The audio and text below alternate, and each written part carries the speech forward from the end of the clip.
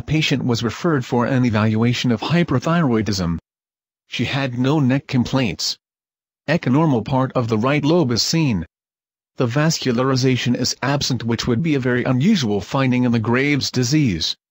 Hypoechogenic and echonormal areas are demonstrated in the right lobe in the video.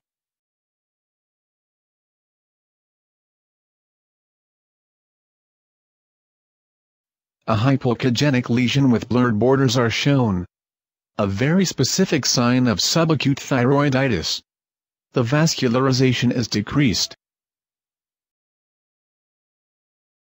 In the video, there are smaller and larger hypoechogenic fields mixed with echonormal parts. The borders are ill-defined.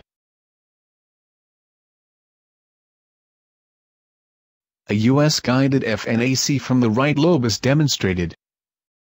Compare the pictures. On the grayscale mode, hypoechogenic areas with blurred borders are demonstrated in the case of thyroiditis. On the Doppler mode, the thyroiditis display is decreased, while Graves' hyperthyroidism shows increased vascularization.